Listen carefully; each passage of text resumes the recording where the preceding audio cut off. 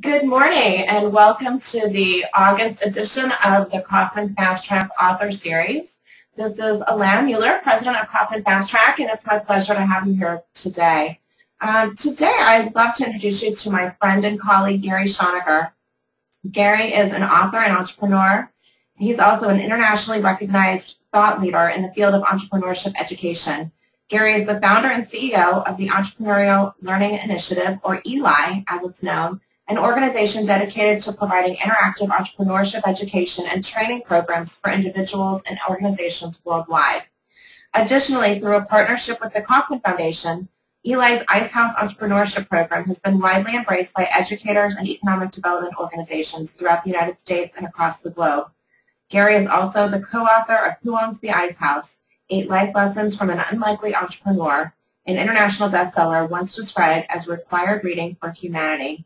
Please join me in welcoming Gary Schoeniger to the Kauffman FastTrac Author Series. Gary, welcome.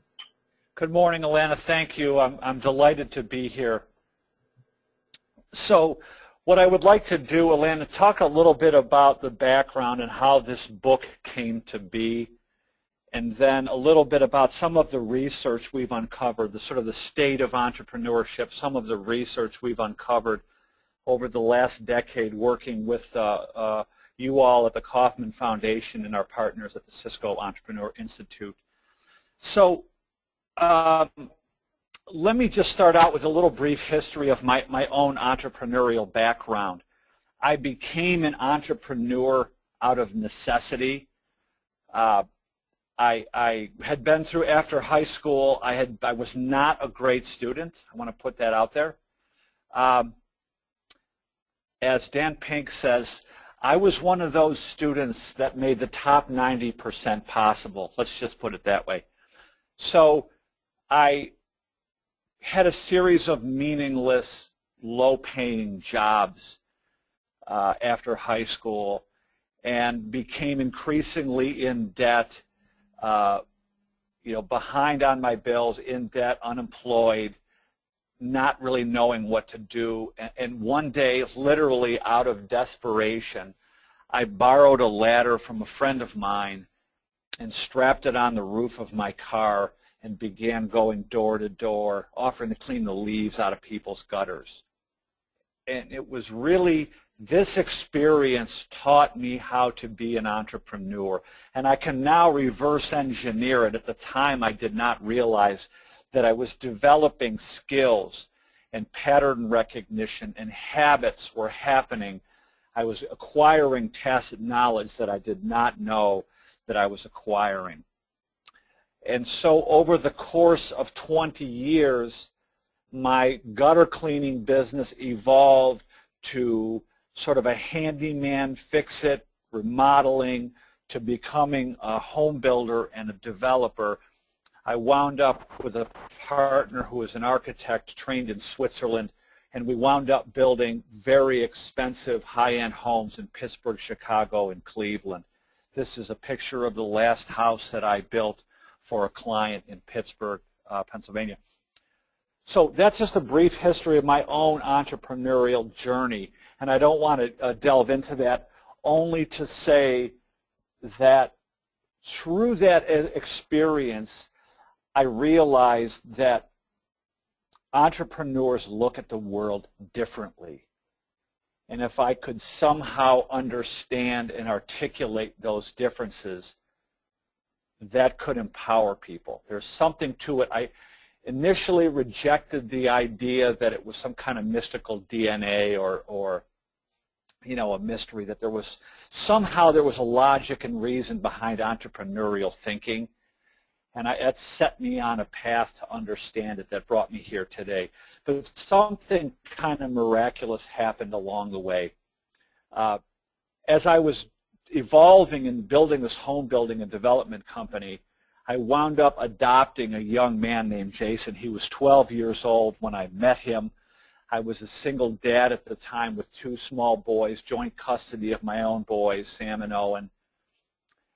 And I met Jason when he was 12. He's about 4 or 5 years older than my own boys. And he was in his 4th foster home. His mom was in prison. He never knew a father. Bright young kid. And I had some influence over him. I began to take him to construction sites with me, bring him to family dinners, you know, take him to work on the weekends, and just sort of big brother mentoring this young kid. When he was 16 years old, when he was about 15, he went back to live with his mother. She was released from prison. He went back to live with his mom for a short period of time. He was enrolled in high school, not doing well in high school at all. And about halfway through his junior year, he dropped out of high school when his mother reoffended and went back to prison. At the time, he was working as a dishwasher in a fast food restaurant or a restaurant chain. And he had a 1.7 grade point average, dropped out of high school. And he called me and explained to me that, you know, they would give him full-time work where he was working, and he'll get a GED later. And he would get his GED later, and this was, he was going to get his own apartment, and this was sort of his vision for the near-term future for himself. And I convinced him that this was a movie that had already been made. We know how it ends. It's not well, and that he should let me have custody of him, which after some talking, he reluctantly agreed to this.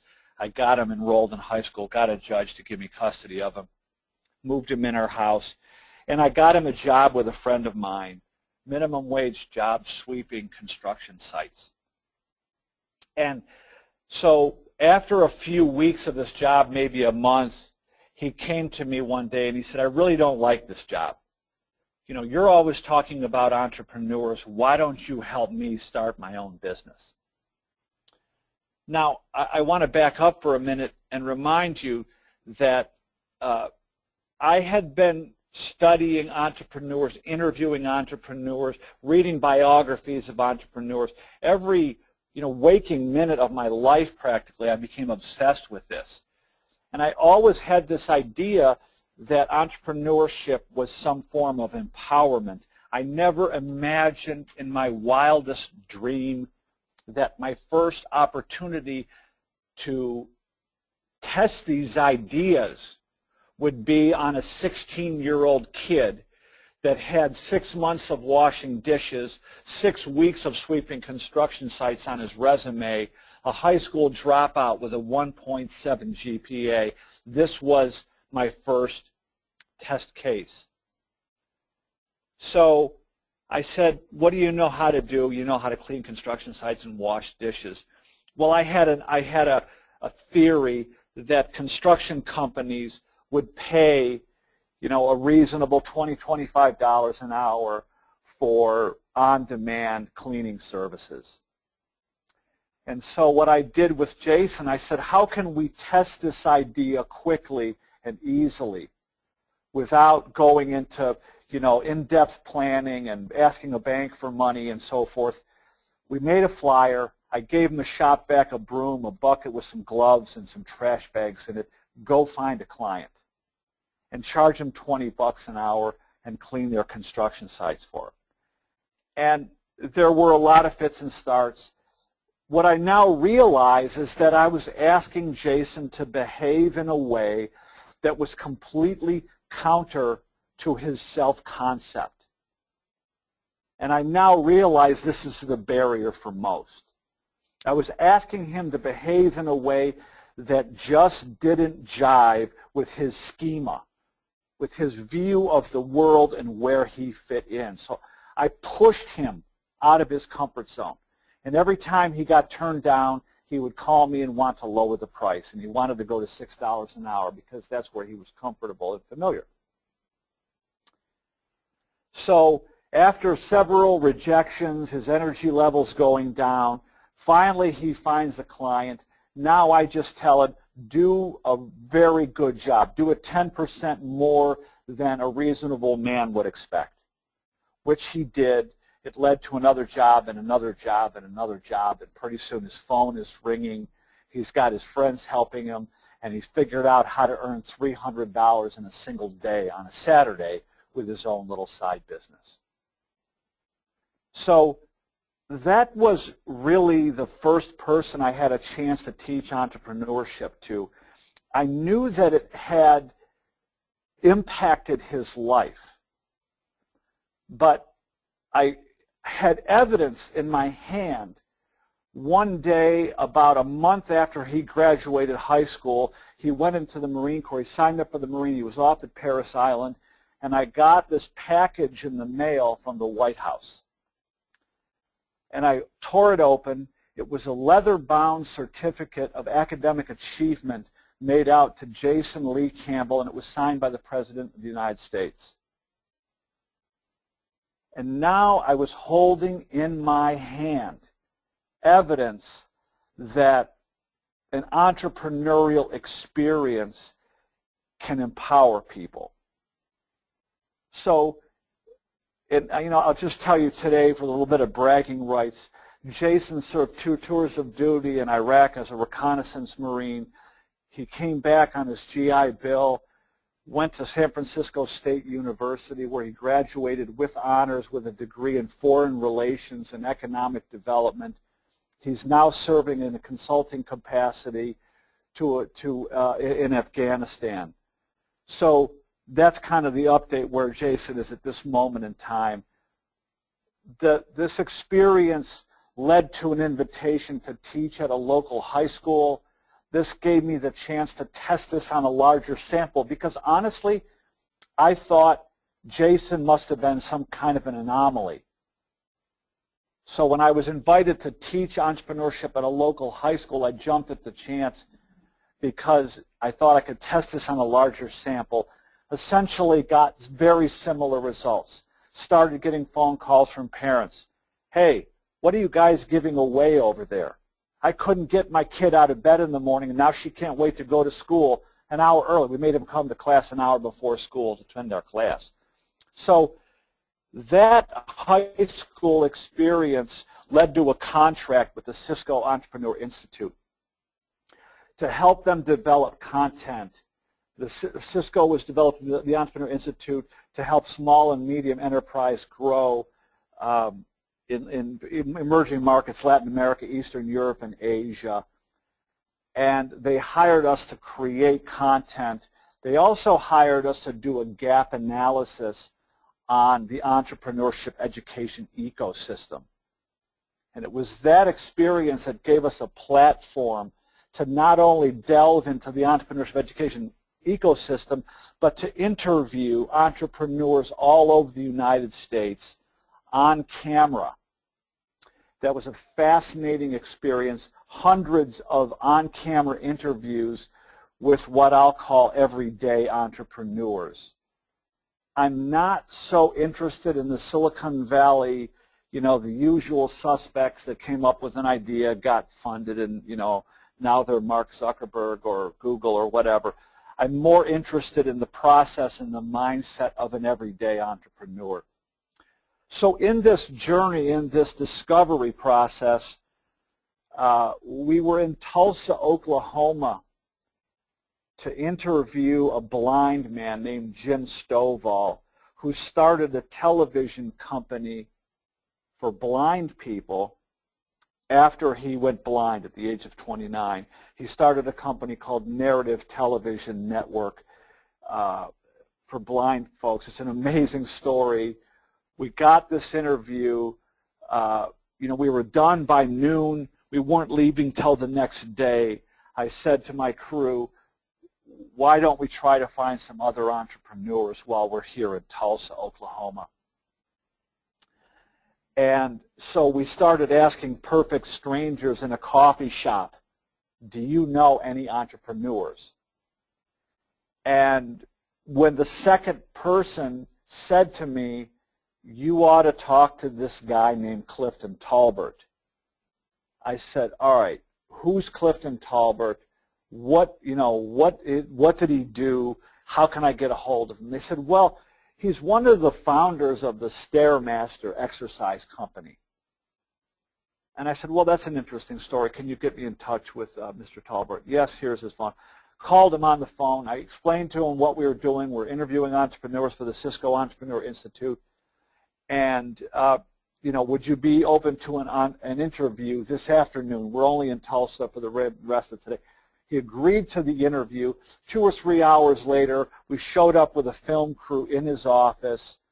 And it was funny because he forgot what he agreed to. We showed up 3 hours later with all this equipment. And you know, he said, wait a minute, who are you and what did I agree to? So I knew nothing about him. He knew nothing about us. This was arranged in a, you know, on the fly. Got in his office, introduced myself, sat him down in the corner with a camera and lights and a crew. And one of the first questions I asked him was, how did you learn how to start a company like Stairmaster? I mean, did you go to college to be an entrepreneur? How did you learn to be an entrepreneur? And what he explained to me was that he, like Jason, was born into a poor family. And Clifton was born in the 1940s in the Mississippi Delta. He was born to a teenage mother, didn't know a father. And like he explained to me, like most people in that era, the work was in the fields. And the field truck came every morning at 6 a.m. You got on the field truck. They put you out and you gave you your rows and you filled up a sack with cotton and they paid you for the sack of cotton. And that was it. That was the expected way of life, as Cliff put it, that had been handed down to him. And he said, like everybody else, since he was about 5 or 6 years old, he was working in the cotton fields. And he said, at the age of 13, his uncle Cleve Mormon, who happened to own the local ice house, invited young Cliff Talbert to come and work beside him at the ice house. And Clifton began to describe this guy through the eyes, and Clifton's a master storyteller. He began to describe his uncle, and I can post this video and show it to you. It's on our website, this first 2 or 3 minutes of this interview. I still get goosebumps when I watch it because you can see this warmth and this smile come across Clifton's face as he's recalling his uncle, and he begins to describe how his uncle was different. And he said, I was a little boy, and he said people in my community didn't go to the bank. We weren't allowed in the bank. We weren't welcome in the bank. There was no sense in banking. We didn't have anything to put in the bank. And he said, my uncle was the only guy that put money in the bank. And Clifton said to me that, you know, every week or every 2 weeks on Friday, they would drive into Greenville in Mississippi, and they would go in the bank. And he described it through the eyes of a 13-year-old boy, like observing this behavior that was different. And he said, you know, my uncle walked differently. He drove the speed limit, but he had a twinkle in his eye, and he was always looking on the horizon. There was just something about his posture, about his demeanor. He said, we weren't allowed to go in the front door of the bank. We had to go in the back door. And I watched my uncle pull the passbook out of his bib overalls and slide it under the counter, and the teller would give it back to him, and out they would go. So as Clifton was describing his uncle and the lessons that his uncle was teaching him, I began to realize that the same lessons Uncle Cleve was teaching Clifton in 1958 in Glen Allen, Mississippi, were essentially the same core concepts that all these hundreds of entrepreneurs had been telling us. And what I realize is that at that moment, I realized that, you know, there's no real formula for becoming a successful entrepreneur. It's not formulaic. It's not convergent like becoming a doctor or a teacher or an engineer. Yet I realize there's this fundamental logic that it's a mindset, if you will. There's this underlying logic, and it transcends circumstances, socioeconomics, time, culture. And this was the story I had really been looking for to convey the message that I was trying to convey. And that is simply this. The essence of entrepreneurship is solving problems for other people. And what the story from the Ice House and these 8 life lessons convey is that it really doesn't matter where you start. It doesn't matter what you have to work with or where you came from. You can empower yourself by solving problems for other people. That is the simple core message from the book that we wanted to convey in this book. As I said, Clifton is a master storyteller. So the way that we structured the book is Clifton will talk about a chapter in his life and his interaction as a young boy with Uncle Cleve. And so Clifton's providing the narrative, and I'm offering sort of the entrepreneurial analysis. We really wanted to use this book to get people to think differently about entrepreneurship. And, you know, one of the first things Clifton said to me in the interview was this idea that long before the word entrepreneur became popular, the concept still existed. So that's just really a brief background of, you know, how I came to know Cliff Talbert, why we chose this story as the vessel to convey a message. That entrepreneurship is a mindset, and it's a mindset that can empower anyone. It can empower ordinary people to do extraordinary things. That's the basic background on the book. I can tell you it's been very widely embraced. It's being translated into Spanish. It's on the bestseller list. We've had offers to translate it into Korean and Portuguese. It's really the arrow is landing where we intended it to land. I'm very pleased with that. So in the second part of this talk, what I would like to do is share some of our research that we've uncovered about entrepreneurship, redefining entrepreneurship. Very excited to share some of this with you. I believe as a result of this work that we've done over the last decade, that entrepreneurship is no longer an option. It's a necessity, and that entrepreneurial skills are required for anyone to succeed in the 21st century. So I'd like to just briefly share with you some of this background research that we've come up with. So to start with, you know, we all understand the entrepreneurial imperative, the need to encourage and support entrepreneurial activities at all levels of our society. This book was written by Carl Schramm, the former president of the Kauffman Foundation. I read this book before I ever met anyone at Kauffman. It was this book that gave me the courage to launch this business, the Entrepreneurial Learning Initiative. It's a great read, very much validated a lot of our assumptions. So we all understand the importance of entrepreneurship, but how do we define it in a meaningful way that will enable us to support and nurture entrepreneurship at all levels of our society? In the past, we looked at entrepreneurs as if they were mavericks or fringe players who buck the system. And we essentially ignored their abilities. A thriving industrial economy renders entrepreneurship essentially irrelevant as a field of study. Even to this day, we tend to look at entrepreneurs as if they're larger-than-life figures, the Richard Branson, Henry Ford, Bill Gates, Sam Walton, whatever.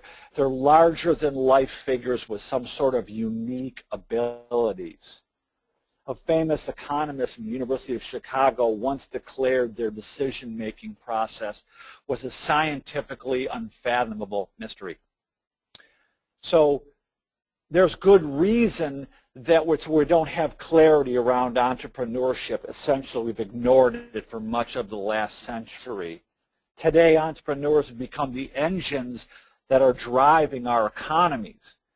In fact, Kauffman just published some research showing that entrepreneurs are responsible for all net new job growth. Policymakers are beginning to understand the broader implications of entrepreneurship beyond just this current understanding of the Silicon Valley narrative. They're beginning to understand the power and the implication of supporting entrepreneurship at all levels of our society. The fact remains that entrepreneurship is not well understood. We know a lot about the inner workings of large established corporations. We know a lot about how to manage an existing business. The entrepreneurial process is still much a mystery to most. It's still not well understood. So for many, the word entrepreneur conjures the image of the high-growth entrepreneur. And as I'm fond of saying, this is sort of the Silicon Valley narrative has hijacked the conversation around entrepreneurship. But this Silicon Valley high-growth entrepreneur leads to curriculum that looks like this, what I'll call a plan and pitch approach. Typically a technology-centric bias. Students are asked to come up with ideas with obvious high-growth potential, develop a business plan, conduct in-depth market research, complete with financial projections, and investor presentations. So, and I'm speaking generally here, but this is sort of the high-growth version of entrepreneurship. Now, I want to be clear. A high-growth entrepreneurship is very important. High-growth entrepreneurs make a tremendous contribution to our economies. The problem is it's just not representative of what a typical entrepreneur undertakes. What we've found is that of the 600,000 or so new businesses that are created each year in the U.S., less than 2% receive institutional investment at their beginning. In fact, Kauffman just published some research showing that 0.18 of 1% receive venture capital at their inception. If you put in organized angel financing on top of it, it's still less than 2%. So to summarize, the high-growth entrepreneur is important. It's just not representative of the process, the mindset, and the skills that a typical entrepreneur will undertake. So a lot of people also confuse entrepreneurship with small business management. They tend to toss about these terms interchangeably. They tend to treat a startup as if it were simply a smaller version of a large company. And that leads to curriculum that looks something like this.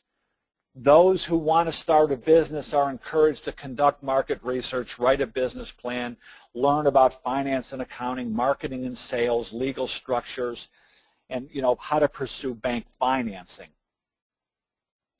My point here is that entrepreneurship is not management. And while those skills are very important for managing an existing business with customers and cash flow, a known product and a known service, they're not all that helpful when it comes to identifying and evaluating new opportunities. So while the image of the high-growth entrepreneur might captivate our imagination, when we look at the research, a very different picture begins to emerge. And this picture reveals a disconnection between what we are currently teaching and what entrepreneurs are actually doing. So I'll point to one study in particular conducted by a man named Amir Bideh, who was at Harvard at the time he conducted this research, looking at several hundred Inc. 500 companies. He found that carefully planned venture-backed startups are by far the exception rather than the rule. So he created this profile looking at several hundred successful companies. And he created this startup profile, and it looks like this. What he found was that these companies were not founded on breakthrough innovations or new technology. He found that the entrepreneurs themselves were doing little or no formal planning. He found that the research was ad hoc rather than in-depth. He also found that the median startup capital for an Inc. 500 company was $10,000. And it wasn't coming from institutional investors. It was coming from credit cards, second mortgages, friends, fools, and family. Perhaps most astonishing of all, he found that the founders themselves had little or no experience in their chosen field. In fact, 40% had no experience at all. Now, I'm asking you all who are on this webinar today, to look at this profile. It seems to defy gravity. It seems to turn common sense and logic completely upside down. I would further add that when we look at this profile, we can see how this perpetuates the mythology. That when you look at this, you can say, oh my goodness, of course these entrepreneurs are mystical and they've got some magical, some scientifically unfathomable abilities. How the heck do they do this? No new technology, no planning, ad hoc market research, a few $1,000s and little or no experience. How do they turn that into a company? So I would also like to add that these were not mom and pop companies. Included in his startup in this survey was Hewlett-Packard, Microsoft, Walmart, and Waste Management. So the conclusion of this study is that even large established companies have humble, improvised origins. And even entrepreneurs like Sam Walton and Bill Gates initially set out pursuing highly uncertain niche opportunities that are obvious to no one, without access to capital, without much planning and research, and without much experience. And what we know is that they learn to survive with skills, that entrepreneurial skills that are different from managerial skills. That's really the important point here, and I want to dive a little deeper on this if you'll allow me. So to better illustrate this point, I'm going to borrow from this concept called transformation theory developed by a guy named George Land. Transformation theory is designed to explain the nature of change within any natural system. So that could be an organism, an animal in the wild, a human being, a company, a country, a culture, an organization, what have you, any system. And what Dr. Land is saying, that there are these three separate phases of life, of growth. They're unavoidable. And each of these three phases is interrupted by a breakpoint.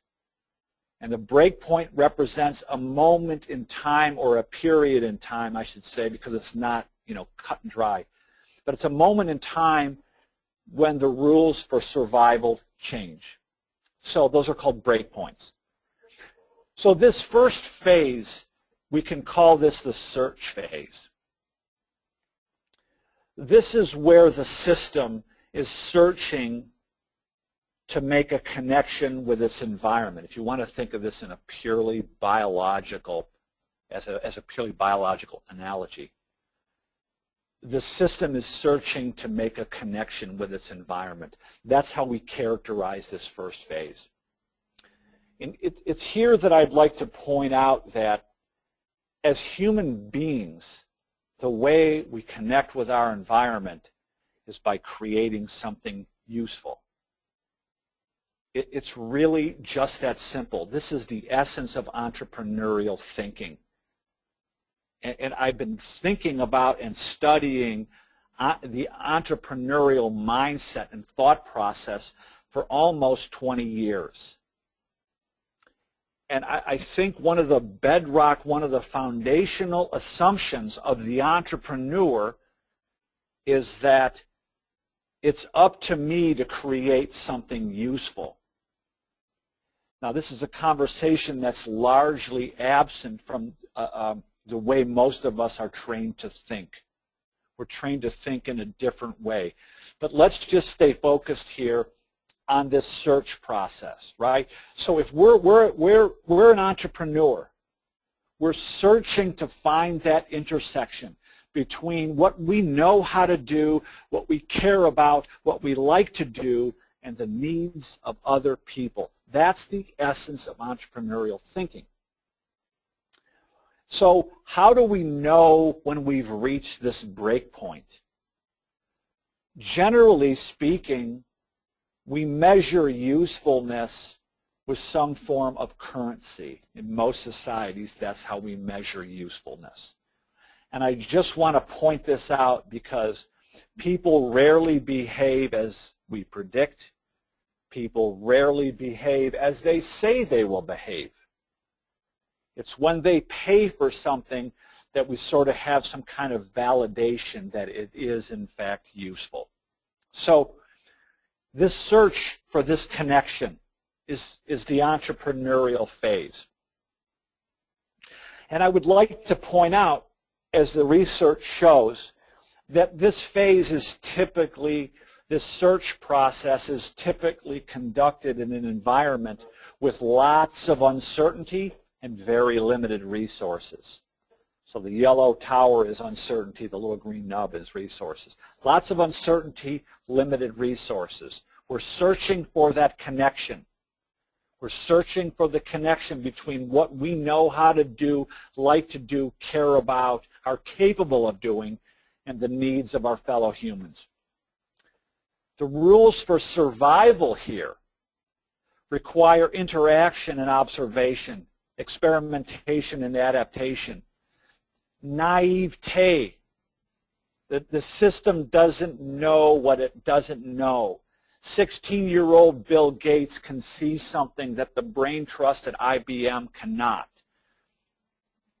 It requires curiosity and creativity, the willingness to experiment and try new things. It requires critical thinking, requires effective problem solving, and it requires the system to be fully engaged. In many cases, this search is existential. If not existential, it's purpose-driven. There's an internal locus of control. We're searching for something that has meaning for us.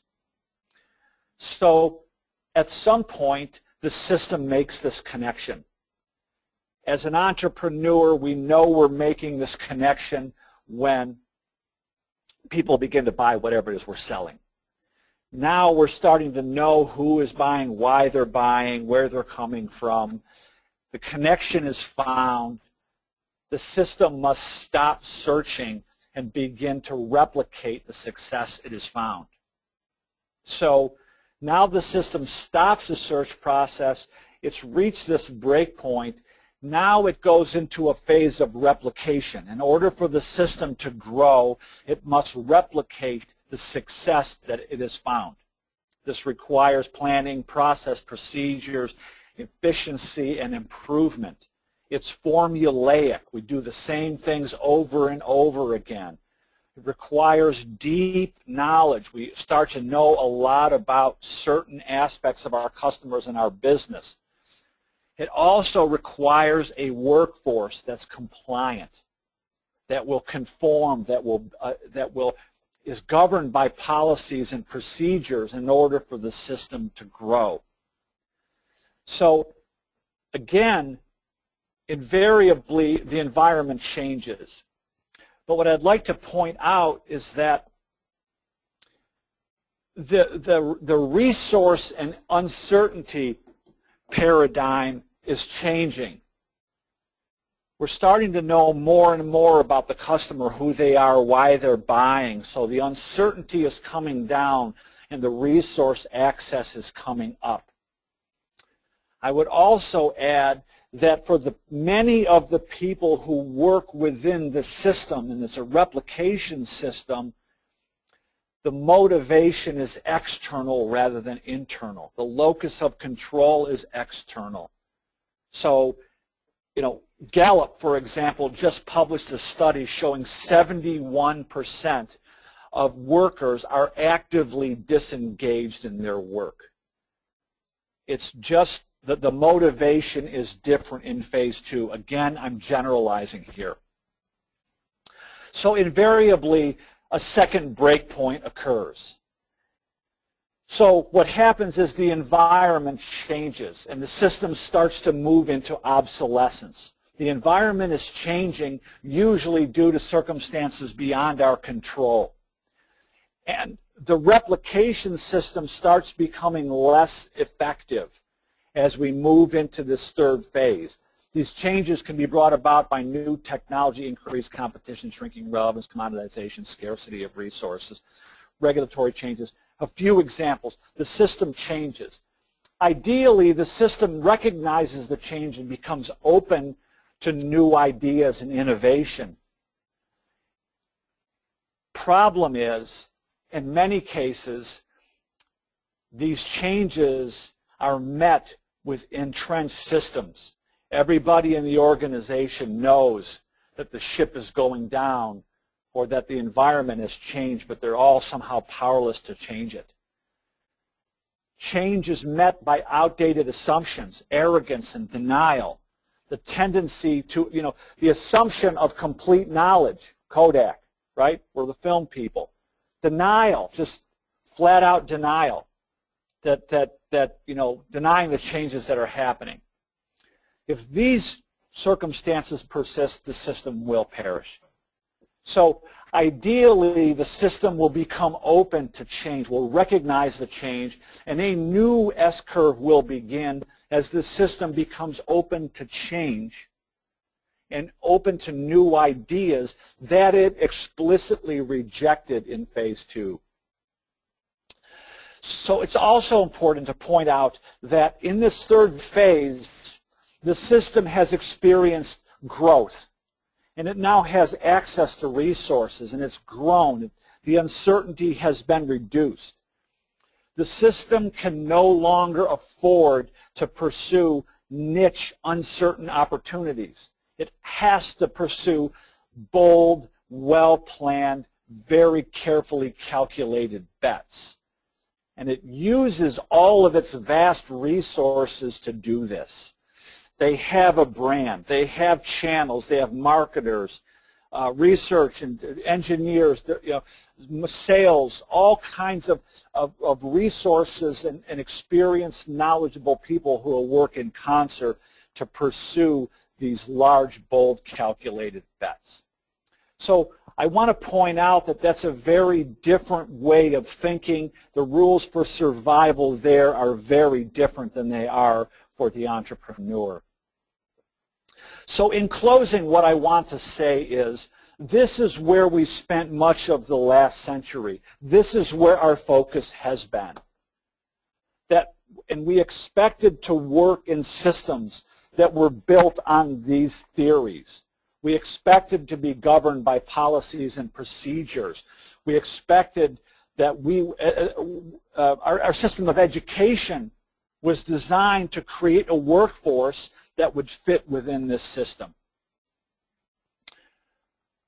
What I'm saying is that it is essential that we recognize that the environment has changed and that the rules for survival have also changed. and that within this resource-constrained, ambiguous environment is the environment that will help people develop curiosity, creativity, critical thinking, and other essential 21st century skills. So to wrap this up, what I just wanted to close with is one of my favorite quotes from Albert Einstein: "We can't solve this problem with the same thinking we used when we created them." We cannot build entrepreneurship on the foundation, on the ruins of the industrial economy. It just won't work. So we're defining entrepreneurship very simply as the opportunity discovery process. And it's a process, it's just that search process. And if we can shift the conversation and help every young person understand that it's up to them to do something useful, to find that intersection between what they know how to do, care about, like to do, and the needs of other people. You know, the idea of do what you love and the money will follow is not quite accurate. It's do what you love and figure out how to solve problems for other people with what you love, and the money will follow. So when we look at entrepreneurship as simply a search process, the search process that is optimized in a resource-constrained, ambiguous environment, when we understand it like that, this makes all the sense in the world. We no longer have to look at entrepreneurs as if they're mystical figures with some magical DNA or mystical abilities. Entrepreneurship is the opportunity discovery process. It starts with a mindset. It doesn't require access to venture capital. It doesn't require an MBA. It doesn't require years of experience and breakthrough technology. It requires a mindset. And it's a mindset that anybody can embrace. It's simply a search mindset. So that's basically the background. That's the sort of the underpinnings of the Ice House Entrepreneurship Program. We designed this program to help facilitate this search process, to engage a broad range of students in these fundamental concepts of entrepreneurial thinking while immersing them in real-world, resource-constrained, ambiguous circumstances that will help them develop entrepreneurial skills. So that's my story for today. I really appreciate the opportunity to speak to all of you. I'm honored, Alana, that you would ask me to do this, and I'm happy to answer any questions. So thank you. Gary, thank you. Fabulous talk. Thank you so much. We do have a number of questions that I'd love to share with you and see what your thoughts are. The first question asks, how can we learn to better evaluate entrepreneurial opportunities? So we use this process, drawing from Osterwalder's work, like a business model canvas. We call it an opportunity discovery canvas. We've stripped out all the business high-tech bias, business vernacular, basically use this canvas process. Alana, I refer to it as a semi-sophisticated cocktail napkin. Document some basic assumptions on this canvas. What's your idea? What problem is it solving? What solutions currently exist? How is yours different? And, you know, some basic assumptions, and then get out of the classroom, get out of the building, and start talking to people to see if you do, in fact, have a real problem-solution fit. This is sort of the planning that comes before the planning, if you will. Does that make sense? Yeah, that's very helpful. Very helpful. The next question is, what's the best way to commercialize an idea? Boy, Alana, that's a big question. But the first part of that is that first phase. And I can't, there's no way I can answer that with any degree of accuracy. It's a very broad question. There are, myriad ways to commercialize ideas. But I will take this opportunity to say, one of the big misnomers in entrepreneurial realm is that the idea is an epiphany, followed by a business plan or somebody, customers, all of a sudden, you're rich, like a get-rich-quick scheme. And that's really not the case. Again, when we look at research, the ideas become obvious over time. And they don't become obvious by more and more research done on Google. They become obvious as the entrepreneur is out in the marketplace scratching away at the opportunity. Sam Walton opened his first discount variety store in 1946. It was 1969 when he opened his first distribution center. So what Ice House is designed to do is to get you through this identification validation process fairly quickly to see if you actually have a problem solution fit, if you have something people will pay you for before you make the big capital expense, borrowing money and buildings and equipment and so on and so forth. That's great. Thank you, Gary. There's another question that takes us back to the model that you share. And the request is, can you talk a little bit more about how to recognize the break point between replication and obsolescence? Yeah, that's another really good question. Difficult. Where do we see this in other areas of life, right? The 50-year-old that is complaining about, new technology and changes but isn't updating his skills, right? And again, I said this earlier, the break point isn't always obvious. But it's not always obvious, but we need to be looking for these changes. And more importantly, Alana, I think it's more important to recognize that change is inevitable, shift happens. Yep. And then it's up to us to adapt, right? It's up to us. The onus is on us to create something useful. I think that's the important point. And if I'm out there in the world and I'm selling something or I'm working at a company or whatever, my skills are becoming less and less relevant, I notice younger people are getting passed over, passing over me. That's an indication that you're going into obsolescence. That's great. Thank you. Another question has come in, and it asks us, and this is my editorial, I think kind of going back to Jason's story. The question is this: what are you finding in the public school systems that are not focused on impoverished and disenfranchised kids? What about girls' schools and those with middle-class students, for example, in Tulsa? So I can't speak to the Tulsa school system specifically. We've done a few pilots in Tulsa Public High School with the Ice House program. But what I'm going to come back to is, generally speaking now, we're looking at, in the academic realm, we're looking at entrepreneurs like they're outliers still. We haven't quite figured out yet that this is that the environment has changed. And job readiness may not be the framework for thinking as we push students, through school. That we've got to shift this perspective about entrepreneurial skills. And Alana, this is a really good question. And the big clash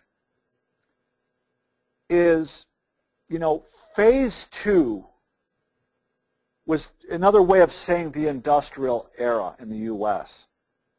It's predicated on management, on processes and replication. It requires compliance. That's the water we swim in. That's the air we breathe. These are tacit assumptions that are baked in to our current form of education.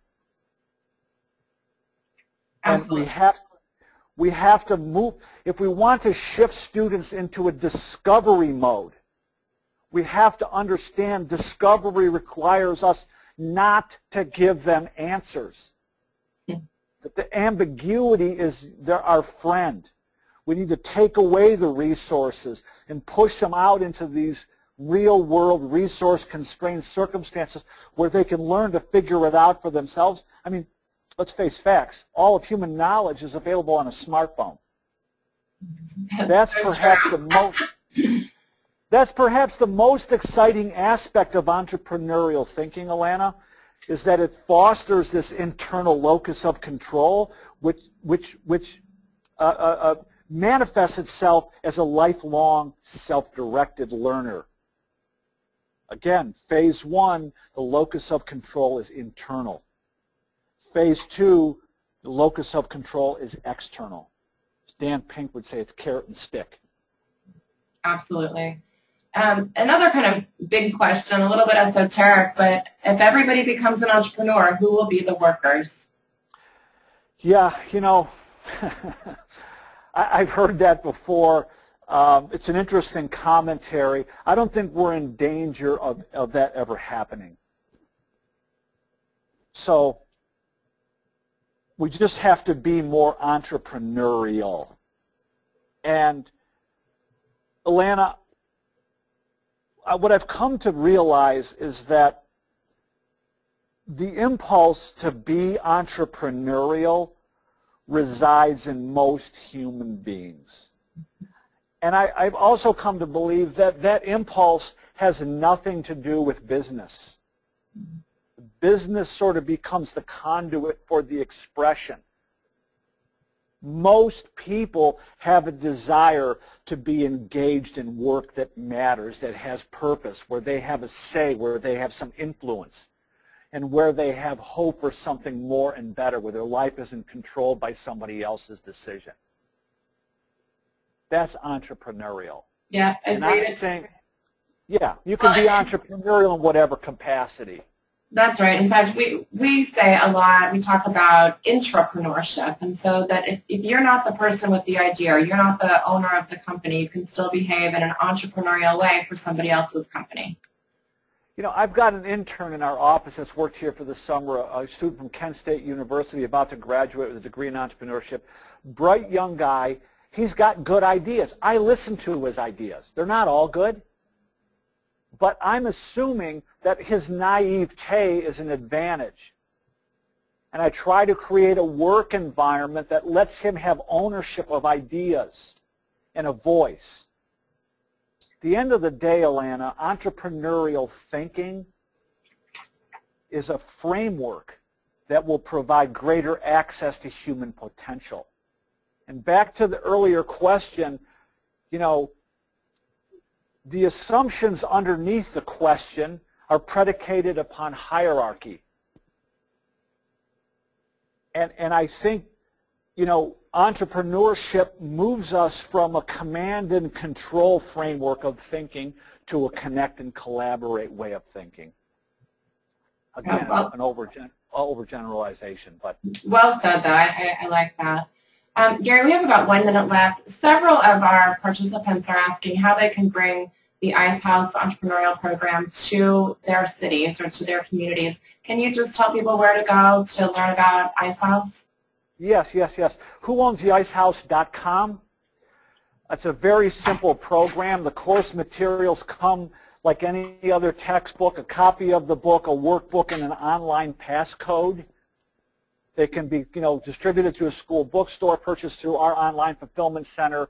The only requirement for an organization or a school to implement the program is send the facilitators through our 2-day facilitator training at the Kauffman Foundation. We've trained nearly 500 teachers in 24 months from all over the world. We also have facilitator trainings available in Colombia, in England, in Eastern Europe, and Malaysia. Terrific. That's great. Who Gary, owns the Ice House? Thank you so very much. It's just been a delight to have you here. I can attest to the fact that you're a wonderful colleague to have and a great friend, and the information you shared really is so inspirational and informative. So very, very grateful for your time today. Thank you, Len. I appreciate the opportunity, and thank you all. You're welcome.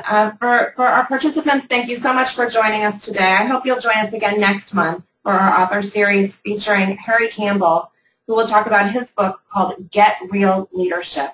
That event will take place on Wednesday, September 11th at 10 a.m. Central Time. You can learn more at fasttrac.org/authors, and we look forward to talking with you next month. Everybody have a great day.